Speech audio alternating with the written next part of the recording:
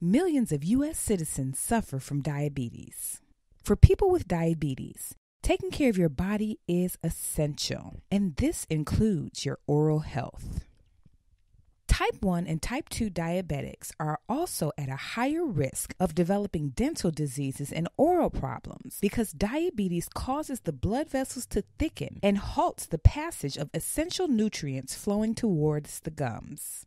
This also prevents toxins and waste products from being removed as easily. The reduction of blood flow weakens your gums and teeth and makes them more prone to infections such as gingivitis and periodontal disease. And if you're a smoker, the bad news doesn't end there. Diabetics who smoke have an even higher risk of gum disease. In addition to slower blood flow to the gums and teeth, diabetics heal at a slower rate than those without the health problem. This means that gum infections are more common and also more severe. If they are left untreated, gum disease can wear away at your gums, causing gum recession. If your gums are irritated, swollen, or if they bleed, you should immediately consult your dentist. Keeping your blood glucose levels under close monitoring is vital. The higher your levels of blood sugar, the higher your cavity risk becomes.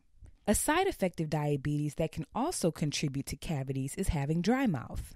As saliva washes away leftover food, it prevents excess bacteria from growing. If your mouth stays dry for long periods of time, it can irritate the gums and make them more susceptible to infection. Your dentist may prescribe mouthwash or medication for this. Chewing sugar-free candy and gum or sucking ice chips can help alleviate these symptoms too.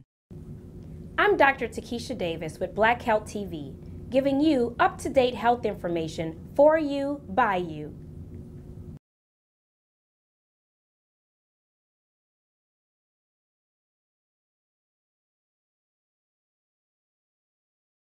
For more information on heart health, check out the videos posted on the site.